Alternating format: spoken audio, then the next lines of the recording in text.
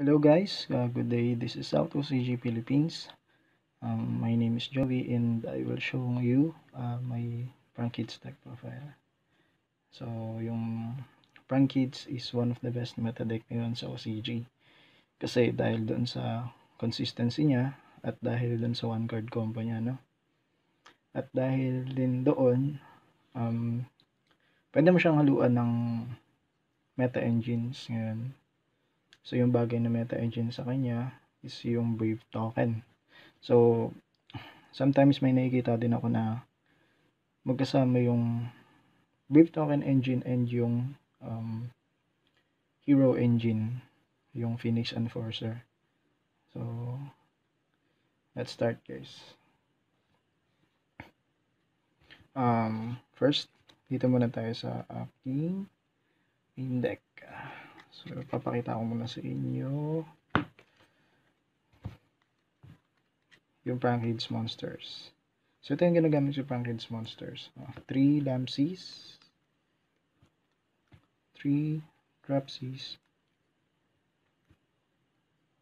3 Fancies, and 3 Roxies. So, 3 copies of them for more consistency.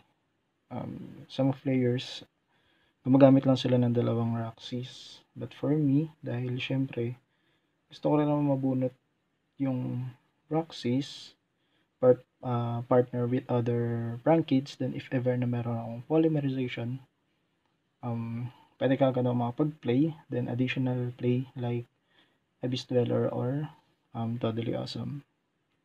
So maganda rin naman kasi yung effect niya na banish one card then draw one card dahil para makapag-replenish ng hand cards mo. So next is yung Prank Kids spell.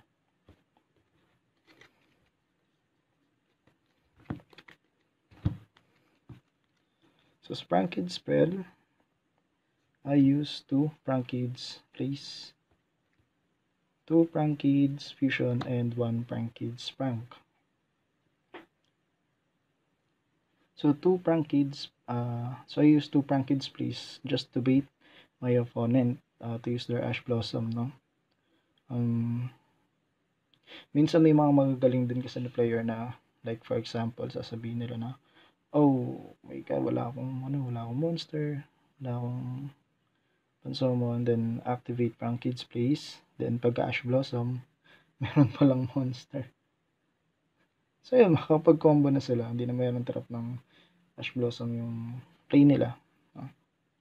Then, 2 Prank Kids Fusion. Because it is a searchable card naman. Nasa search siya ni Kakadududu. Then, hindi kasi makakapag-summon ng other monsters rather than Prank Kids monsters. Sa turn na inactivate ko yung effect ng Prank Kids Fusion. So, 1 Prank Kids Prank. Ganun din, searchable din siya. Tsaka maganda siyang pang-recycle ng Prank Kids cards from graveyard to deck, then draw 1 card. 1 card lang talaga siya. Optional naman yung dalawa.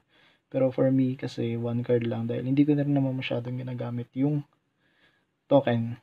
Yung first effect niya na special sa discard 1 Prank Kid card, special summon ng token dahil sayang din naman yung i-discard mo tapos magpapalabas ka ng Prank Kids monster. Ganun din, ibabalik mo, di ba? So, yung token hindi naman makakapagpalabas ng Prank Kids sa deck eh. So, nonsense. Pero, if ever na ma-interrupt yung Prank Kids mo, pwede mo rin siyang gamitin para magtuloy, para for extender, no? Next, I use 3 polymerization. So, 3 polymerization. Some players gumagamit ng Thunder Dragon Fusion, no? So guys, nakalimutan ko pala sabihin sa inyo na this is a budget pang kids deck, no? Wala kasi akong berte. Wala akong berte sa deck na to.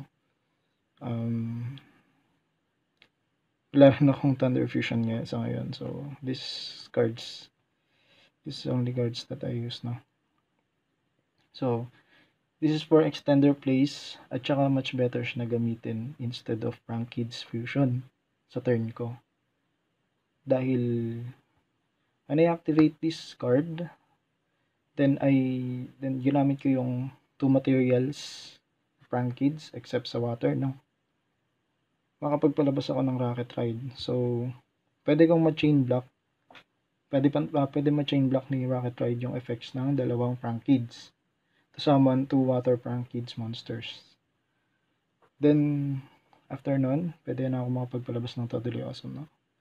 So, para hindi na, if ever na may interrupt yung play, or like mag-summon ng kalaban na Nibiru, mapipigilan ko na. Okay, next. So, yun nga, tulad nga na mention ko kanina, maganda sa Prank Kids deck ang meta engine ngayon. Kaya, gumagamit ako ngayon ng Hero Engine. So, 1 Dasher, 1 Denier, and 3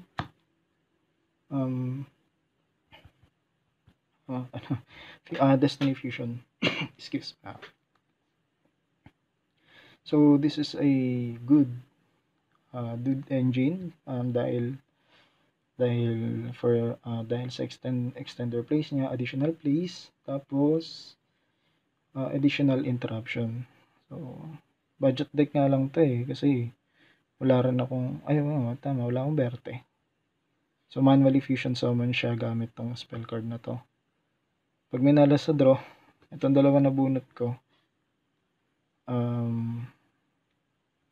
pwedeng ito or polymerization. Ayan. Next naman is yung staples. Hand drops. So, I use 3 Maxis, 3 Ash Blossom, and 2 Ghost Bell.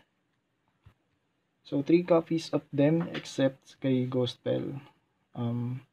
Maganda lagyan ng maganda talaga yung dito, yung hand traps dito, no? Dahil 1 card combo siya. For example, meron ka pang 2 hand traps na matitira doon sa hand card mo, or pwede mong mabunot gamit yung mga cards ng mga ibang cards ng Prank Kids, no? May additional interruption ka sa kalaban. So, yung 2 Ghost Bell, importante to. Sometimes na kapag inactivate ko yung effect ni Bawaw Bark sa turn ng kalaban, no? Like for example, called by the grave, then na-target yung one monster na i-return ko dun kay Bawaw Bark. So, pwede kong i-chain to para hindi ma-banish yung monster na yun. So, next is another staples spell. 3 tuloy. Harto ko na lang. 2 cross out designator, 2 called by the grave, and 2 tactical talents. So, like our hand traps, this is essential para maprotektahan ko yung Prank Kids ko sa mga interruptions. Like Maxi and Daru. So, wala akong Nibiru sayang pero meron naman tayong tactical talents, no? If ever na mag-activate yung kalaban ng Maxi or Haru, then mapigilan ko. May times na gano'n na nangyayari, na activate ko yung tactical talents, then to check my opponent's hand card, then shuffle back Nibiru. Yan. So, maganda rin yung 2 effects niya, yung take control ng monsters and yung draw 2 cards. So, next, last 2 cards, Harp's Feather Duster and Impermanence. Sa Impermanence, 1 dahil 1 lang yung meron ako. Then yung HFD, para sa akin maganda ang mag-main ng 1 HFD ngayon for back rows. Then not unexpected dahil meta ang Eldritch ngayon, no? So Eldritch, anti-meta, sometimes Altergeist, no? Subterror. So, good card. 1 HP sa deck. Yan. So, my deck is consist of 41 cards. So, 41 cards. 41 kasi yan. Next is yung extra deck. So, we will proceed this to my extra deck. First, I will show you my Frankids monsters in my extra deck. So, I use 2 Meow Meow Moo, 2 Kakadoodle-Doo, 1 Baobab, 1 Roaster, 1 Weather Washer, 1 Rocket Ride, and 2 Battle Butler. So, I don't run any of them like Meow Meow Moo because pwede ko naman silang ma-recycle. I can recycle them, but because of dahil dalawa lang yung gamit ko nito, I just want to make sure na may interrupt ko yung play ng kalaban, then i-OTK ko sa turn ko without using access code ko dahil wala naman akong access code. Then the rest is only 1. So next, sa extra deck ko ang natitira, 1 Abyss Dweller, 1 Totally Awesome, 1 Ningirsu, 1 Security Dragon, and our the Hero Phoenix Enforcer. So I use this for monsters, 5 monsters for additional plays. So dahil nag-run ako ng 3 Roxys, kaya gusto ko palabasin to. This is good card for mirror match or some deck na nagre-rely sa graveyard. So, last na ipapakita ko yung aking side deck. So, sa side deck, 1 Pancratops. Si Pancratops is good because it has 2,600 attack at dahil meron din siyang quick effect, no? Tribute itself. Then, destroy 1 card sa field. So, maganda siyang pampatay ng 2 monsters. Dahil na kung 2 monsters na yon under ng attack niya, no? So, R1 na lang yun OP kasi. Next is 2 Dogoran. I don't have Gamma Shells, pero nag-run ako ng 2 Dogoran. Just to make sure na matanggal ko yung card ng kalaban, no? Pwede i-tribute yung Phoenix Enforcer ng kalaban or yung Griffon ng kalaban for build ako, no? Or other cards. Next, I run 2 Artifact Lancea. So, 2 Artifact Lancea para sa Flanderis, PK, and the other decks na nagbabanish ng cards or virtual world.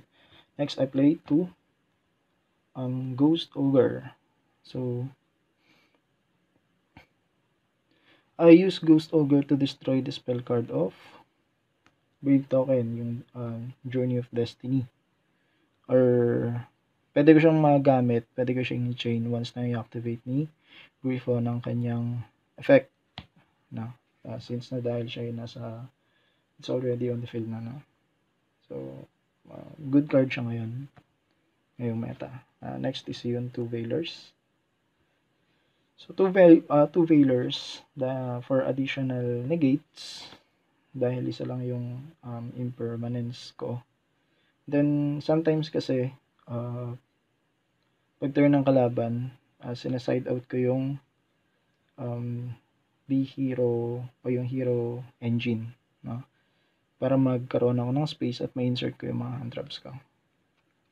So, next is 1 Lightning Storm. 1 Lightning Storm is good for me dahil meron din naman akong HFD na pan-destroy ng spell and trap. Then, yung Lightning Storm kasi, since na yung naka-defense lang yung dinidestroy niya, No, most of the players, nag-special summon ng monsters in defense para maprotektahan nila yung monsters nila from lightning storm. Next is yung 2 anti-spell fragrance. So 2 anti-spell fragrance is good dahil para sa mga pendulum magician, and to slow down the deck like sky strikers. Ayun. Next, the last one is 3 evenly match. So 3 evenly match is much better to wipe the board of the opponent, no? Unless na lang kung meron silang pang negates, and since this is a not once per turn, once na ma-negate, if ever na meron ako sa hand card, since na nasa loob pa rin ng battle phase yun, ay pwede pa akong mag-end of battle phase, then activate another evenly match. So that's all. And lahat ng aking list for my prank kids deck profile. So sana guys magustuhan nyo.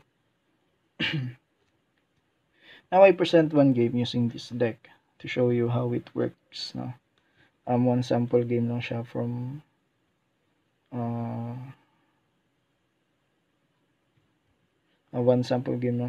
from tournament.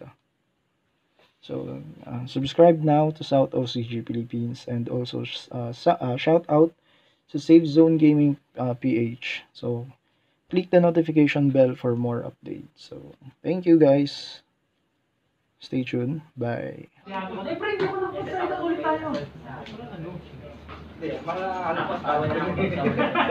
Okay lang kung panalo eh. Wala nga, ito nga, nag-text lang kami na ano eh. Alright. Tama, kita ba? Dito? Standby. Ang taas ng board. Parang din yan. Sa'yo yung nandito. Player ba? Uy, shit! Nangyayag. Ito. Chain 1, chain 2. Sige, may na. Parang hindi ka suspend na. Pero sa monster, mawag pag hindi ka nag-draw. Hindi, nag-activate ka, di ba? Summoning. Nag-activate ka. Paano pro? Paano pro pala? Sa summoning nito, hindi ka makapag-draw. Sa normal summon, pwede ka mag-affect si Ray na pwede siyang mag-link summon, quick effect. Dapat kinay mo siya doon sa quick effect. Kaso hindi niya kasi gagawin yun. Wala nga, ladaya na yun. Sige, draw ka na. 500. Hindi, hindi ka makapag-draw. Sige, sige, wala. May Spell yan. May haro ka ah. Sige, gito. May haro ka ah. Tap mo na. May haro ka ah. Balish pa na.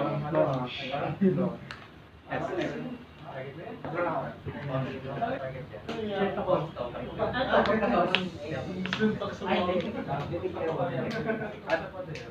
Text racket. Pwede nga Plus oh. tribute target.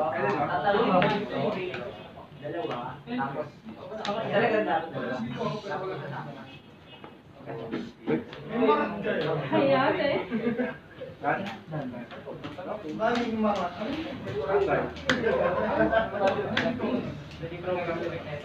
Uy, kami dapat ganyan ano? Tumatusak. Dalawang kagari pa.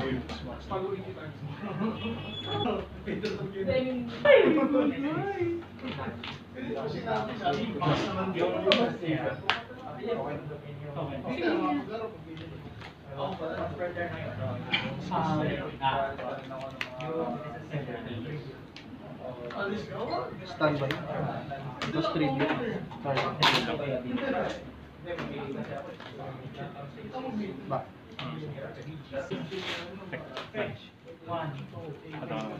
Flex. Ito na grade break ba yan? Destroy lang.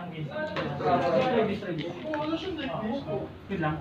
May date siya, pero hindi na inalagay. Or push, no? Kaso, may kasi.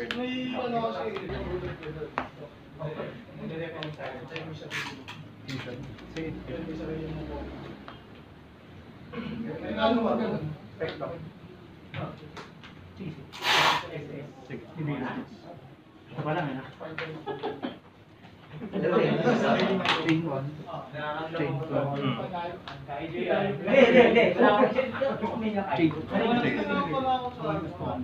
Isa tayo, no? Ay, hindi, ano? Magpapagay ka. Burn na kayo ba? I-trigger ko.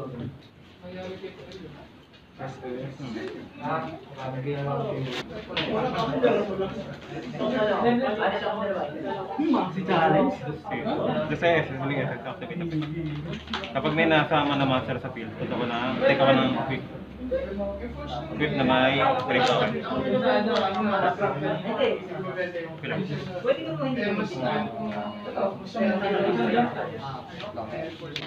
Ano ba ito? Hindi mo makakalaman mo na. Bigyan ako ng may Hindi ko bang alin Soul of Harvest. May more cash.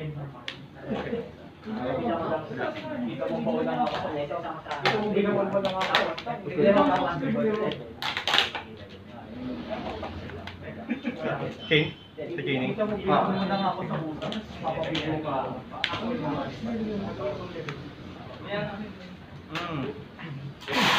May...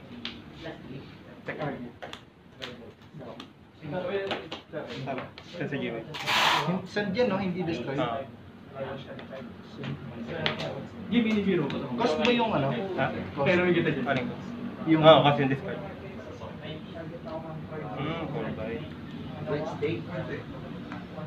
Present, di ba? Kaya, ako na natin. Yung